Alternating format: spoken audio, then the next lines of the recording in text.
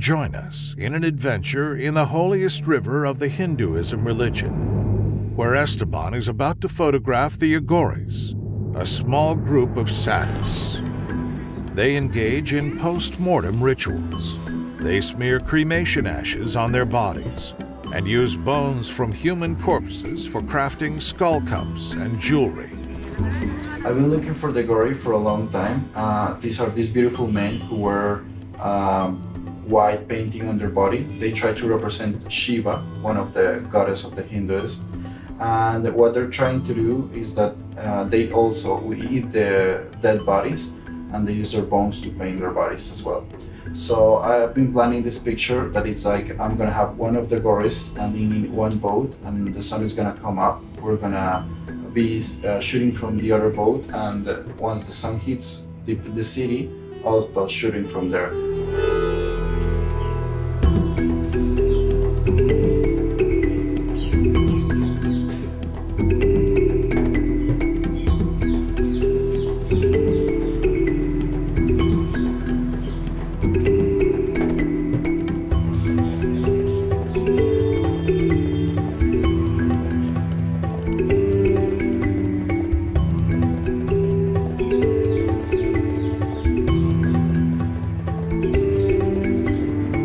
Varanasi is the holiest of the 7 sacred cities in India, a complete paradise for a travel photographer who wants to document the lifestyle of one of the oldest cities in all the country.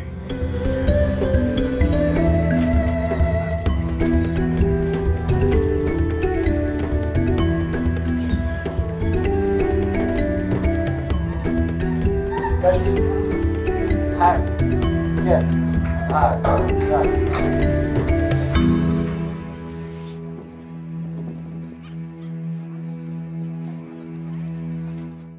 I think this is one of the best spots we can get to photograph the Baba, but I think it's not the time now. I think after all we walk, this is the best place we can get, but definitely we have to wait a little bit until, I guess, sunrise will be the best, because the sun is gonna come up there. That's gonna look really beautiful.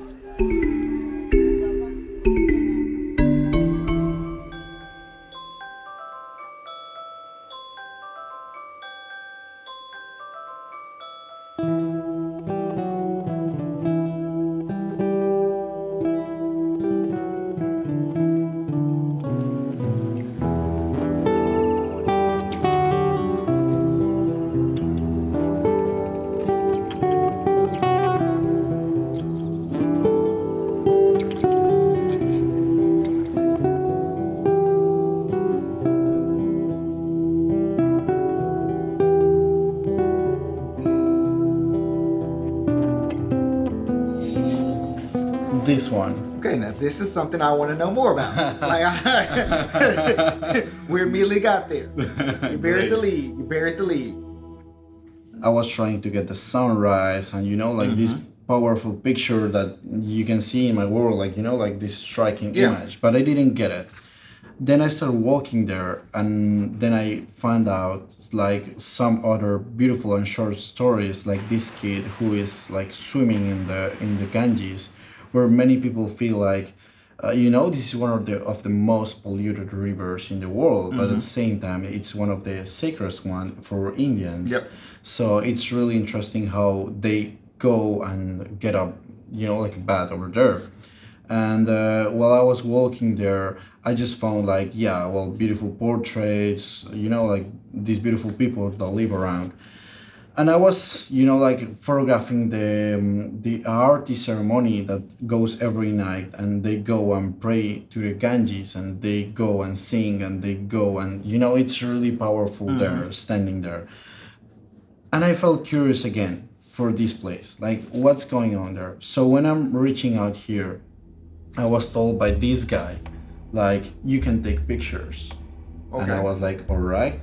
Yeah, I thought, like, yeah, I must respect that. They are burning bodies over here. Yeah. But then he told me, like, he came to me and he told me, like, you want to take pictures from here? Yeah, what do I have to do? Yeah, you have to give me, like, 100 US. Oh. And I told myself, wow, they are, you know, they are making this, like, like a way of living. Like Yeah. many tourists go there. Well, not many tourists. I will say photographers Yeah. go there to document this, and they are actually like a lot of them screaming. Like if someone didn't pay, like they just go like, "Yeah, you don't take pictures over there." Wow. And they even go with this, like sticks, and they try to beat them when they are not Jeez. paid. So I decide to, okay, if I pay you like 100 US, what can I do? And he said like, yeah, you can go anywhere with me for 10 minutes. For 10 minutes, yeah, that's true. So I decided like, I felt like I didn't know what to do because, like, should I pay him? Of course, at the end I did, just to cover and try to tell this story, how tourists go and create this kind of feeling when traveling somewhere. Okay. So this is a story I start building there. So I went there and I photographed all the people like burning their relatives, and this is something they feel proud about. Like it's not like how we take that they go like really sad. Even though like I tried to look for it when I was photographing these stories.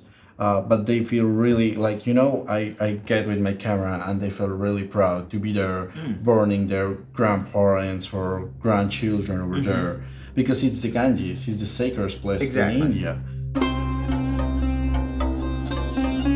In Varanasi, they burn bodies 24 hours a day.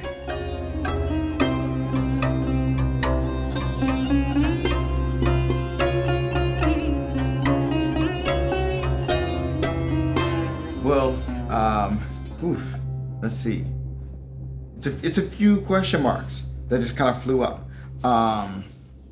Okay, I'm take off my editorial hat for a second, or leave it on. Let me leave it on and make my statement, and I'll take it off and talk pictures. It's up to you. But yeah, I'll leave my editorial hat on. But okay. So the moment that you said you had to pay him to get in, that was a cringe. Coming from a journalistic background, I'm like, oh my god, please no. Oh no, if you got to pay to get in, it's ethically that's not something we would usually do. But all right, editorial hat off. Put that to the side. Let's talk pictures. I do enjoy how the story kind of came together. I think the photos that you have kind of show that transition, and it also kind of gives you this dichotomy of like this way of life and then like this moment of death, and they kind of have like, you put them next to each other, you can honestly see like the tones are completely different. One has this feeling of like life and joy and future and things like that, and this one has more of that like chaotic hellscape type scene in a way. So they kind of like, it's kind of funny to see like both halves of the story in a way. I think when it goes into that, like the portrait, I think of the kid coming out the river was really, really great. Anecdote on top of that would have been amazing to have. This one you mean? Well, the kid, the first kid. The kid, okay. I think that's really, really great, and that also kind of helps to set the scene, and we kind of continue to see this transition. The girl in the next photo over doesn't fully, not that one, that one before. I don't know if she completely does it for me, but I see where you're going for it. I want to see what else is in the take. I think there might be another gem in there somewhere hidden away that you might have missed. But I see what you're going for, and I'm enjoying seeing this portrait, because for me, looking at it from a storytelling background, is that like you did the work, you got out there, you met people, you talked to people, and you weren't just like a tourist, like, ooh, look at this, ooh, look at that, ooh, look at this. But like actually you got out there and actually spoke with some folks and made pictures that matter.